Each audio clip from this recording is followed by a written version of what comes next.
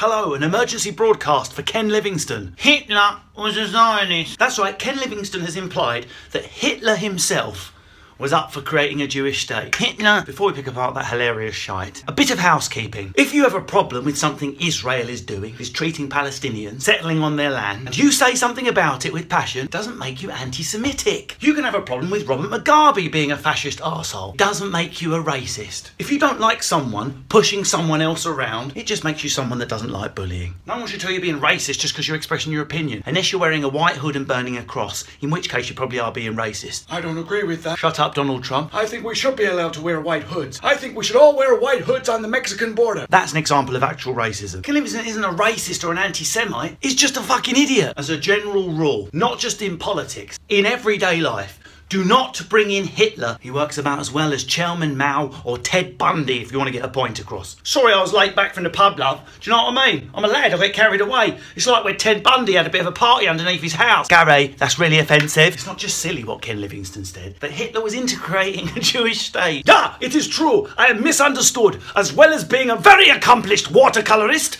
I was also extremely in favour of the Jews having a small transition into a comfortable homeland. Hey man, I'm all about everyone having a good time. It is 1933 after all. Come to my party. I'm no historical scholar, but as an everyday twat on the street, this is my understanding. I don't think Hitler liked the Jews very much. I would like it if you would leave instantly. He couldn't give a fuck where they went. They could have gone to Southend for all he gave a shit. Yeah, but actually, if you look at the history, Russell, in 1933 he did do a deal enabling the Jews to leave for British Palestine. Yeah, with none of their possessions. If it was 1933, would you trust Hitler if he said, I tell you what, if you all go and leave to your nice Jewish homeland, and I'll just keep all of your property here. It'll be in perfectly safe hands. Himmler, stop touching my precious object. There's no anti-Semitism in what he said, just freaking idiocy. It's Ken trying to be Ken to get a bit of press. Why don't you just do torso of the week, Ken? This week I will be getting my bell end out in Cosmo. I will be the naked centrefold, and on the end of my helmet I've drawn a swastika. What? What? I like the press. But the real tragedy is this. Why a lot of jumped up pricks like me